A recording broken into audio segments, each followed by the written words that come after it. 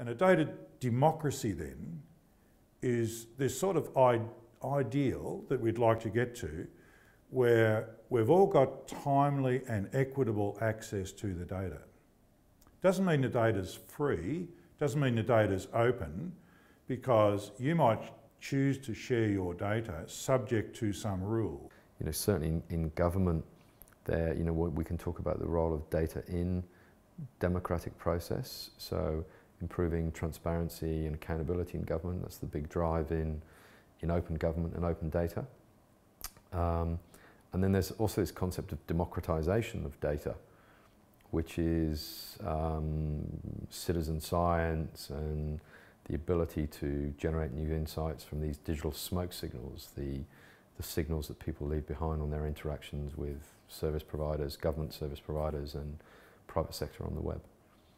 Data is only useful if it's accessible, and you need to ask what audience you are addressing and in what form that data will be producing information that can be presented to that audience.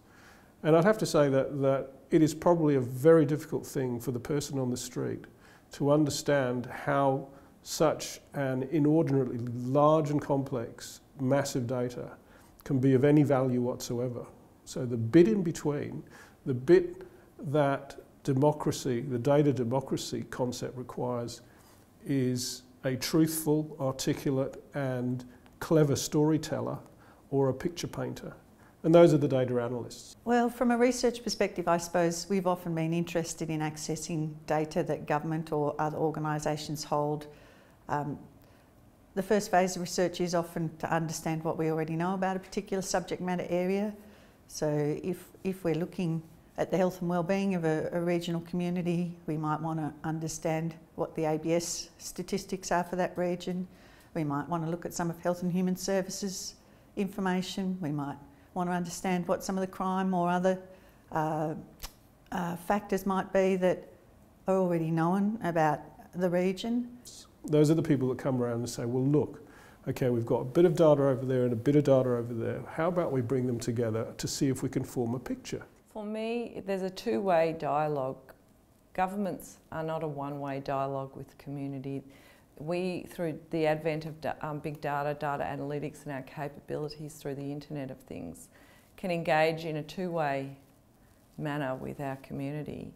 People can be involved in information gathering. They can then use the synthesis from that information, the insight from that information to help make decisions about their own life, their family, their community, what matters to them. You know, I think in the past, data was generated by government, map data, for example, or in the past, journalists or news was generated by journalists. Now we have everybody blogging, everyone's a photographer, everyone's producing maps. They can contribute to very large-scale mapping efforts through OpenStreetMap.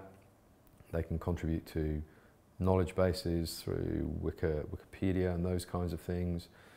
Everyone's their own journalist, everyone's their own photographer, and that's really democratised the production of information.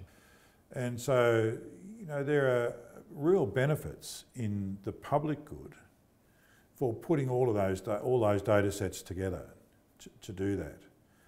Now, you want to be able to do that in a way that people are quite happy to be able to contribute their data for that to happen, but without losing any benefit themselves. And that's really important. Unless you can do that, effectively, data democracy won't work.